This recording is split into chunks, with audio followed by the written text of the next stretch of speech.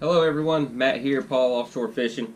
Real quick, I know a couple weeks ago, or I guess 2 weeks ago, I did some shore fishing out in the waders.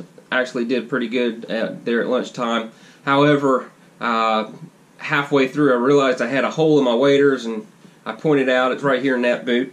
So now I got it's kind of nasty right now. Not doing, hadn't been doing much fishing here lately. Hopefully we'll get a few nice days here later in the week. But in the meantime, I need to go ahead and patch these waders up.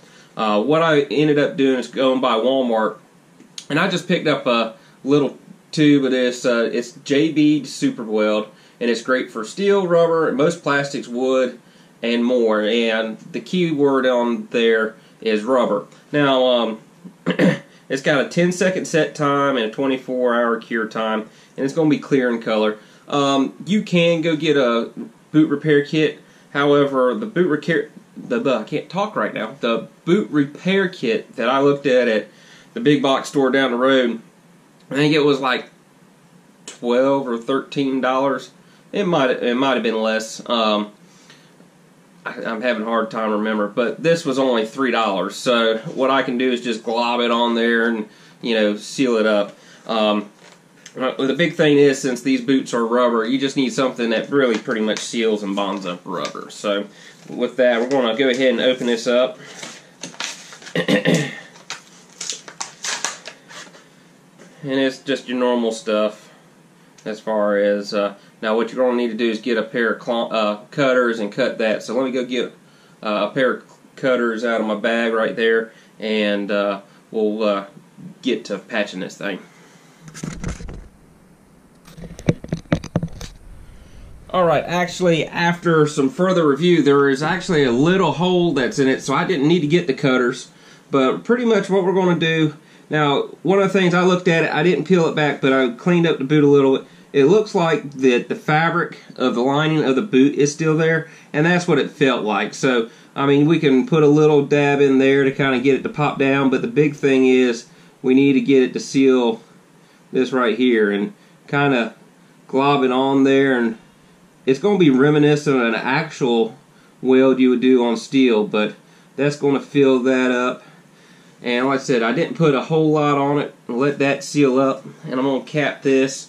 It's, like I said, has a 10-second set time, so we're going to let that seal up and make sure that it's, if it's going to find the cracks due to gravity, so we're going to let it set in there and let it absorb a little bit for those 10 seconds.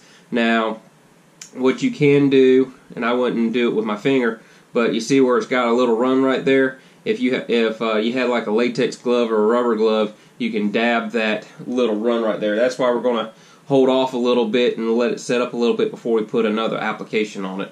So I'm going to go grab something I can dab that with, and we'll finish this little repair up. Like I said, it's not real hard. The longest part of this thing is actually going and getting this product. Now, like I said, it's just it's quick and easy off the shelf, and it has a pretty good, from my understanding, JB Weld has a pretty good reputation on the two-part epoxies. But yeah, let me get this while it's still somewhat viscous. Alright, we let it set up for a little bit. I did go back. I had I kind of repositioned the boot because it was kind of down at an angle. I got it a little bit more flatter because when I was looking down at the side there, it didn't look like that little tab was quite down all the way. So we're going to go ahead and do another application and try to keep a bead up here on that edge and follow where the little split where the hole was. And just kind of, like I said, work it in and do like a weld like you would on steel. Now, I am not a steel welder by trade, so I do the best I can, so to speak.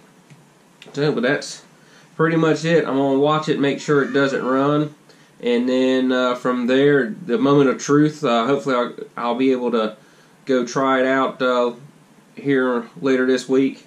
Maybe I could do some lunchtime fishing if the tides are right here Friday, or we can try to go Saturday. I did find out that there is a kids little pier tournament going on this weekend on Saturday, and what I'll probably end up taking my boys. I think it's $2 per child.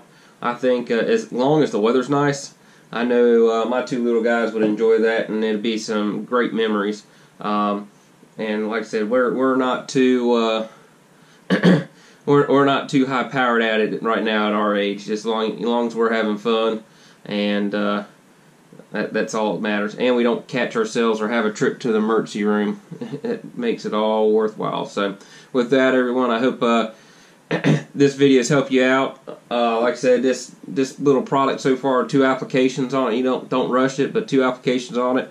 Want to let it sit up overnight, and then, like I said, try it out and see if it stop that leak. I'm pretty positive that it's going to do it. So with that, I hope everybody has a good night, and we'll catch you next time. Take care.